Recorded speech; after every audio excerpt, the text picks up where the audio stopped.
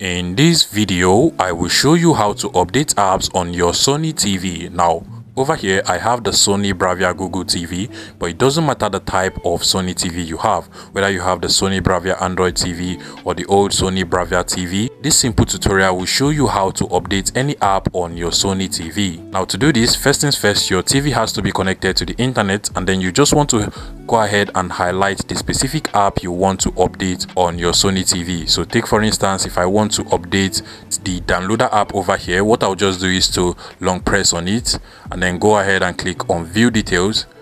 And from here, you can literally see I currently have an update that has not been done on this downloader app by AFTV News. So to update the app, I'll just go ahead and click on update.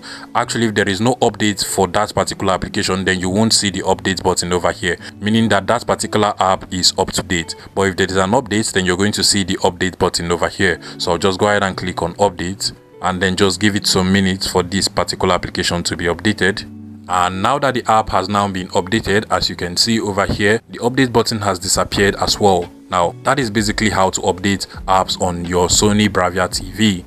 But it is also important to note that not all applications can be updated using this method. So take for instance, pre-installed applications cannot be updated using this method, because once you get to that particular application and highlight it, press on the OK button, you're not going to see the view more details option. Now, to be able to update pre-installed application, what you just want to do is to go over to the settings of the TV at the top and then just scroll down to where you have the applications menu. This should also be on your Sony Bravia Android TV or your old Sony Bravia TV as well. Now go ahead and click on see all apps to be able to see all of the apps on your TV. Now from this list of apps, you want to go ahead and select the pre-installed application you want to update and then just select it.